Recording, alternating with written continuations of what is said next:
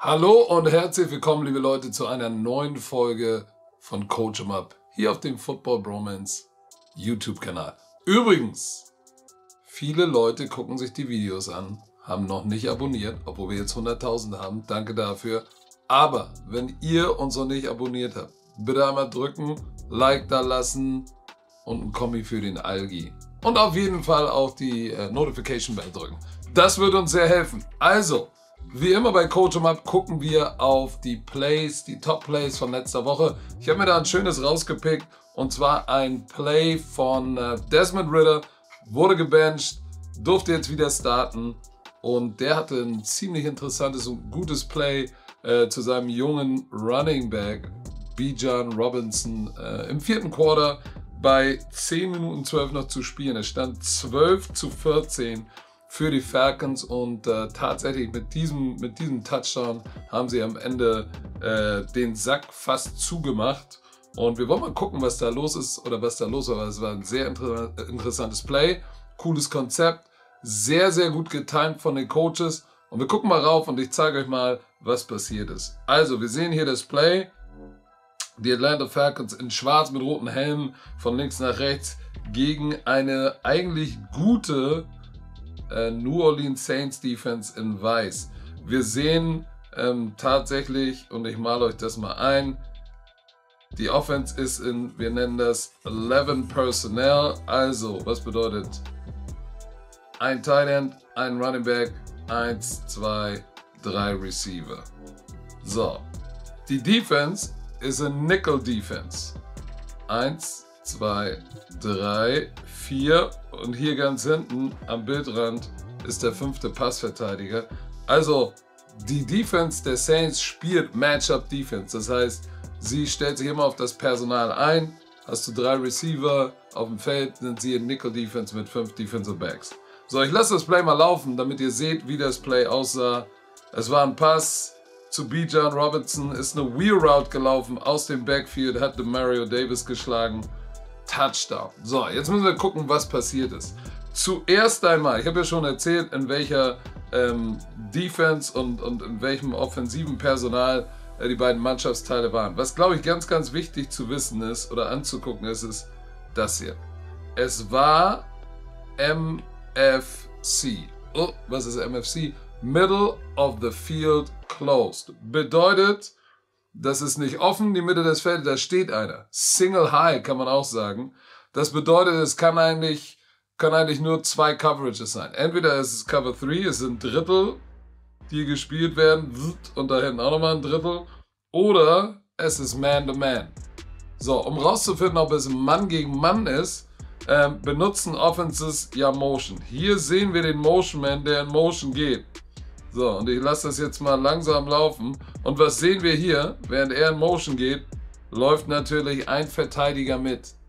Ganz, ganz wichtig, ihr habt das wahrscheinlich schon öfter gehört, wenn die Offense wissen will, ob es Mann oder Zone ist, schickt jemanden Motion, besonders wenn die Mitte des Feldes geschlossen ist und ein Safety da steht und du wissen willst, ist es Cover 3 oder ist es Man-to-Man?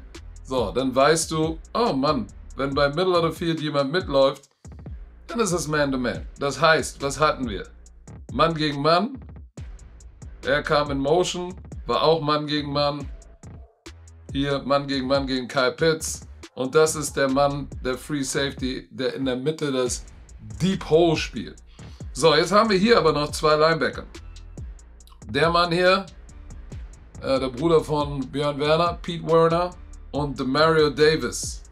Auf der Seite hier. Einer der besten Veteran Linebacker in der NFL. So, diese Offense wusste, basierend auf dem Film Breakdown, dass wenn die Saints Defense Mann gegen Mann spielt, so irgendwo um und bei in der Green Zone, ihr wisst ja, die Red Zone fängt an der 20 an, das ist hier, also eigentlich da hinten ist die Red Zone. Aber wenn du schon innerhalb der 30 bist, sagen viele Coaches in der NFL, das ist die Green Zone, ab da wollen wir auf jeden Fall scoren. Vergiss die Red Zone, sobald wir an der 30 sind, müssen wir mit Punkten da rauskommen und am besten mit einem Touchdown. So, ich gehe mal davon aus, dass sie im Gameplan gesehen haben oder im Scouting gesehen haben, ob so in der Green Zone, Red Zone, die spielen eine Menge Cover 1 in diesem Bereich, in diesem Feld. bei der Down and Distance. So, dann bedeutet das, wenn du weißt, du hast Mann gegen Mann, du hast es hier, ich mal jetzt nochmal ein, Man to Man, bedeutet, irgendjemand muss ja Bijan Robinson covern, der, wie wir wissen, ein brutaler Athlet ist. Verdammt schnell, sehr elusive und eigentlich immer ein Mismatch gegen Linebacker ist. Die sind meistens langsamer, größer, schwerfälliger. So, sie wussten natürlich auch dann, wenn Bijan Robinson, und ich kläre nochmal alles, wenn Bijan Robinson auf dieser Seite steht, auf der linken Seite des Quarterbacks, welcher Linebacker von den beiden muss ihn denn covern? Richtig, der Mann hier. Mario Davis, der alte Veteran-Linebacker, der erstklassig ist, aber wahrscheinlich nicht so gut rennt, nicht so gut läuft wie Bijan Robinson. So, das heißt, sobald der Running Back auf der linken Seite ist, hat der linke, von der Offensive aus gesehen, linke Stack-Linebacker Coverage. Der andere Linebacker hier, Pete Werner, wird entweder blitzen oder das Low Hole in der Mitte spielen. So, und ich erkläre nochmal diese Defense. So, Man-to-Man, High-Hole-Player, einer spielt Low-Hole-Player, Man-to-Man, Man-to-Man, Man-to-Man. Und wir haben da draußen auch noch einen, der Man-to-Man spielt. Oder, halt, wenn du keinen Low-Hole und einen High-Hole-Player hast, ein Blitzer. So, also, damit hat die Offense der Falcons, damit hat Arthur Smith gerechnet. Und tatsächlich hat er recht behalten, weil sie kommen hier in Motion, da läuft einer mit und sie wissen, es ist Man-to-Man. Und das weiß natürlich auch Desmond Ridder, der jetzt als junger Quarterback auch den nächsten Schritt macht. So, das heißt, er wusste an diesem Punkt, so, und die Amerikaner haben es auch schon eingezeichnet, Bijan Robinson. So, jetzt weiß er schon, durch diese Bewegung hier, ich habe dieses Duell. Und egal was Pete Werner macht, ob er blitzt oder ob er der Low-Hole-Player ist, das wird ein Foot Race zwischen Bijan Robinson und Mario Davis. Und davon kannst du ausgehen, dass Bijan Robinson das gewinnt. Also, in diesem Moment weiß Desmond Ridder, One-on-one. Bijan gegen Mario. So, jetzt passiert hier Folgendes. Die täuschen so ein bisschen den Lauf an. Und dann ist es Naked Hole Protection, so heißt die. Der Guard pullt. Wir sind hier. Der Center kommt zurück. Das ist eigentlich fast wie Gap Protection. So, der Guard pullt. Der Tight End steppt nach innen. Alle blocken sozusagen ihr Gap nach rechts. Und eine Lücke bleibt frei, aber da muss eigentlich hier der Guard runterkommen, das A-Gap blocken und der Center hat hier das B-Gap, was offen ist. Pete Werner sieht das sieht aus wie ein Lauf und kommt sofort mit 800 Meilen in der Stunde hier in dieses B-Gap gelaufen. Was natürlich weit offen ist, weil jetzt der Guard pullt. So, da sehen wir es. So, und er denkt jetzt, boah, der Lauf kommt zu mir, ich stürme da rein und sknetz den richtig. Ja, leider nicht. So, ich versuche das mal langsam weiterlaufen zu lassen. So, da kommt Pete Werner und denkt sich, wow, der Mario Davis hat ja Bijan One-on-One. Der denkt sich, alles klar, ich komme hier over the top. Und wenn Pete das Tackle nicht macht, dann mache ich das. So, Pete Werner läuft natürlich an dem vorbei, weil er merkt, oh, es ist ein Pass. Oh, jetzt bin ich zu schnell. So, wollen wir mal nicht ganz so schnell sein. So, erstmal sehen wir in Protection, dass der Center viel zu spät ist. Deshalb kommt Pete Werner da clean durch.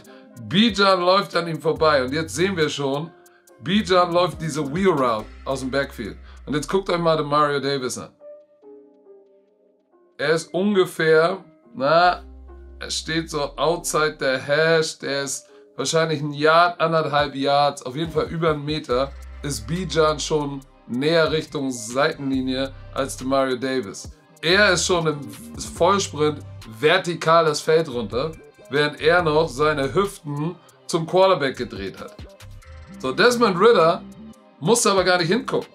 Guck mal, wo sein Helm hinguckt. Der guckt nach links.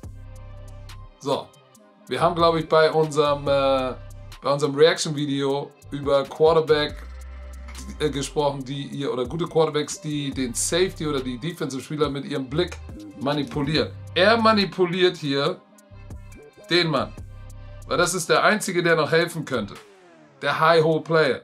Der bleibt aber in der Mitte des Feldes, weil der Quarterback darüber guckt. Er weiß aber schon, ich werfe hier mein One-on-One-Matchup.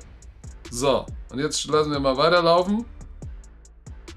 Jetzt hat sein Look-Off das gebracht. Guck mal, wohin sich der Safety bewegt.